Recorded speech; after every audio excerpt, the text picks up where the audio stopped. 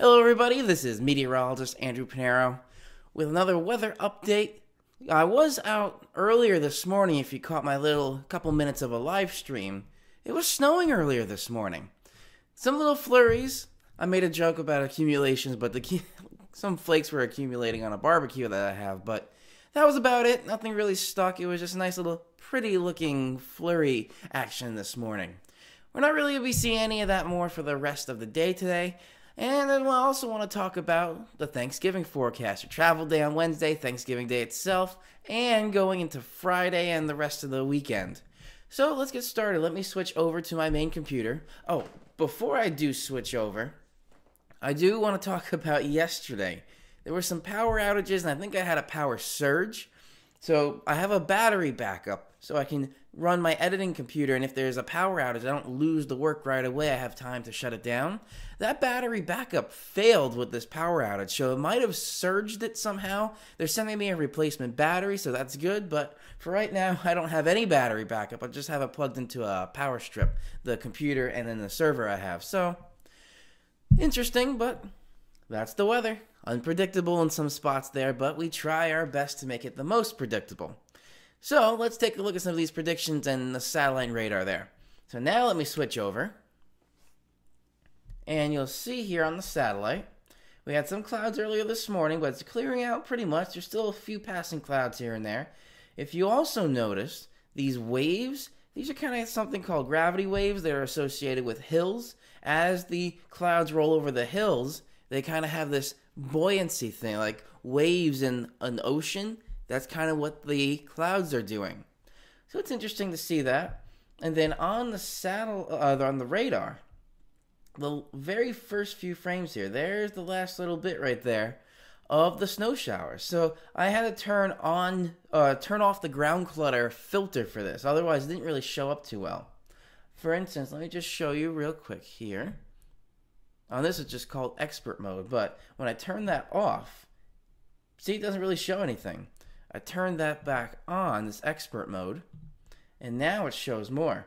So typically this is filtering out what's called the ground clutter, which is the radar picking up like material objects that shouldn't show up on radar. So it does filter that out, but in some instances on very, very light and very thin precipitation, like those little flurries we had, it actually filters that out, thinking it's ground clutter.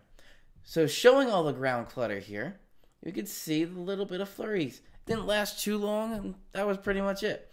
Nothing more, and then beyond that, so when I pause this on the current frame, all the rest of this around, this is all ground clutter. So that's normally filtered out, but also it was filtering out the flurries, so I had to allow the ground clutter in to show you the flurries. So now let's take a look at some of the forecast models. So with the GFS, we're going to look here. This is the rest of the day today with those isobars very thick or close together. It's going to be very windy still. Not as windy as it was yesterday with the power outages and power surges, but still breezy. Then it starts to die down a little bit. Then take a look at your day on Tuesday.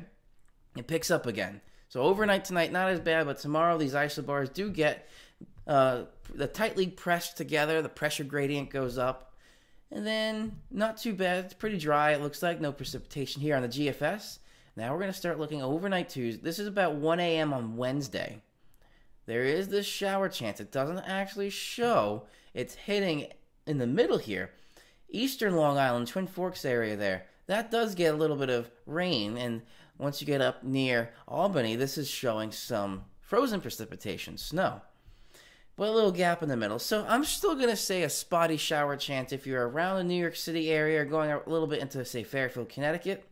Then once you get more north into central New York, that's where you could see a little bit of some snow showers again. And this is for Wednesday morning. So for the travel day on Wednesday, there could be some spotty showers. Although it looks like to be, on this model at least, more so in the morning.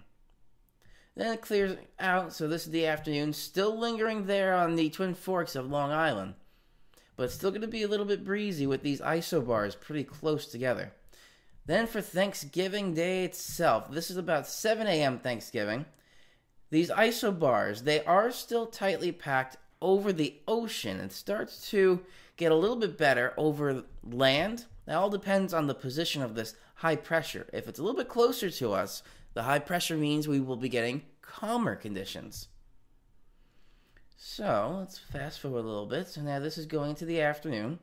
Still doesn't look too bad, maybe a little bit breezy, but dry overall. So by the time the parade's over for the Macy's Thanksgiving Day Parade, it looks to be not too bad. They may just have to lower the balloon's flying level a little bit, the altitude, but I don't think they're going to have any problems with that.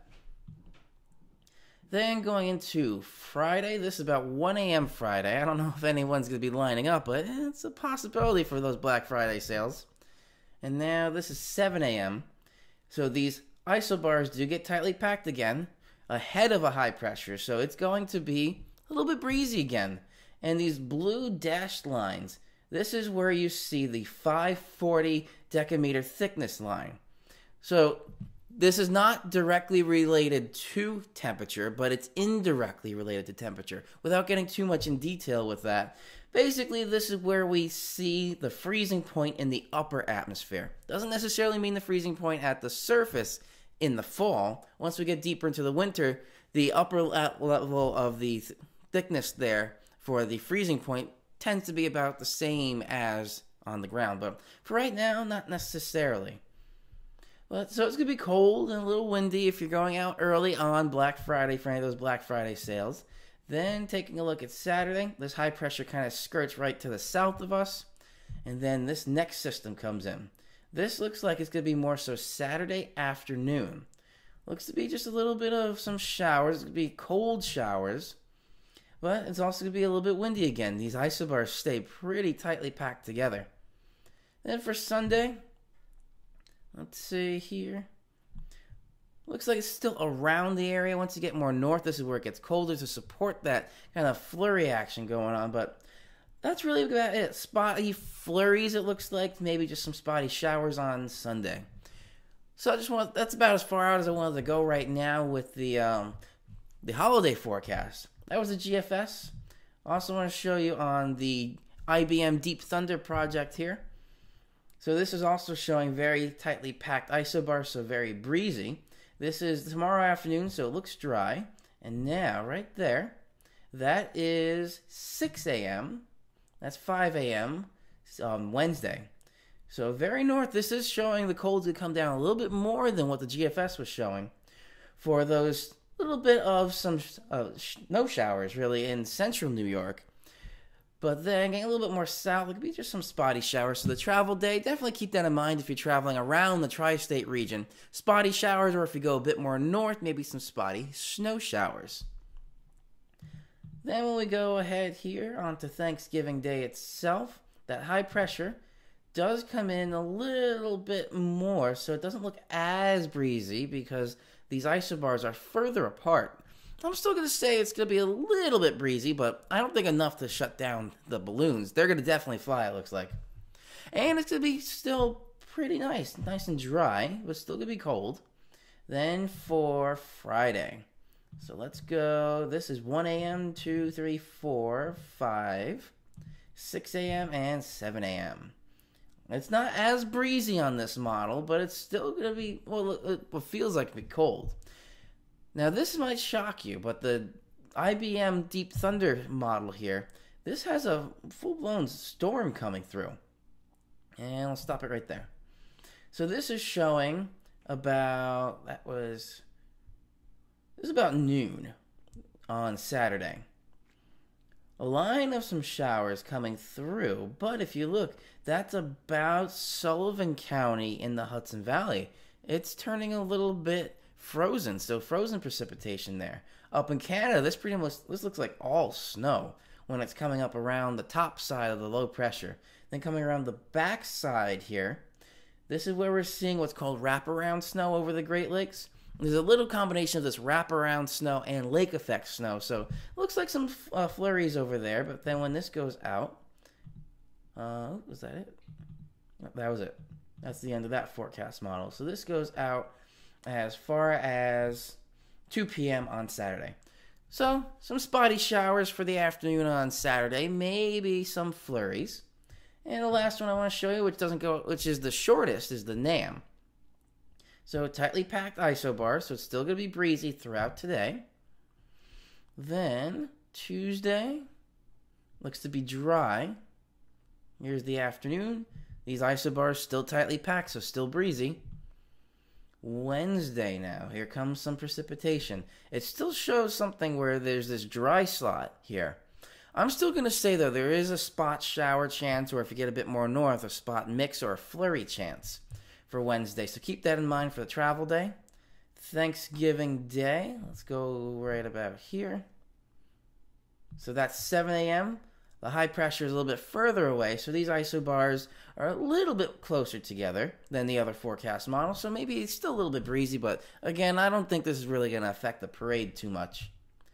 Then going into Friday, this doesn't go out as far. This goes as far as Thursday night at about 7 p.m. So for Thanksgiving Day itself, still looks to be dry, just a tad bit breezy, and that's about it.